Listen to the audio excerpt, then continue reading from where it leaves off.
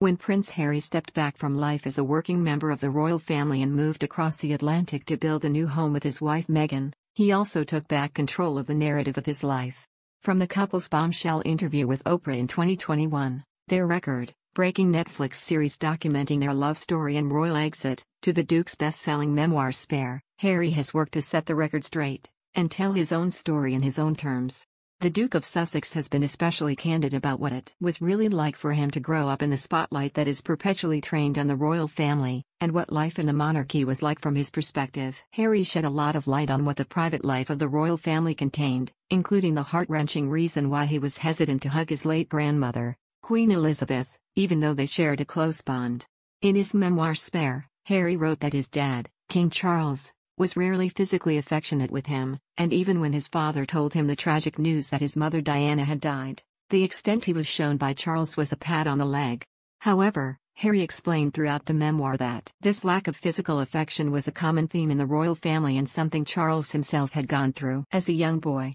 The Duke of Sussex described one occasion during which he felt the urge to reach out to his beloved grandmother, the late Queen, and give her a hug, but immediately stopped himself. They had been watching a concert marking the late Queen's Golden Jubilee in 2002, where rock stars like Brian May and Paul McCartney had performed. To see her tapping her foot and swaying in time, I wanted to hug her, though of course I didn't. Out of the question.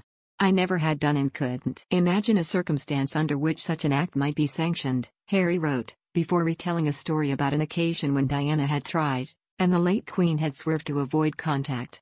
After the release of his memoir, Harry took part in a live-streamed event with author and trauma expert, Dr. Gabor Mate, during which they discussed this aspect of his upbringing, leading Dr. Mate to assess Harry's memoir as emotionally being a story of deprivation despite the material privilege the prince grew up within.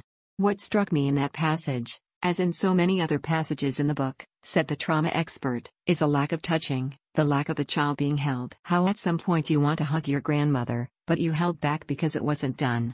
Harry explained that with his own children, he has worked to break this generational trend of formality. As a father with 2 kids of my own, making sure that I smother them with love and affection, not smother them to the point where they are trying to get away, but in the sense that I, as a father, feel that huge responsibility to ensure that I don't pass on any traumas or negative experiences that I've had as a kid.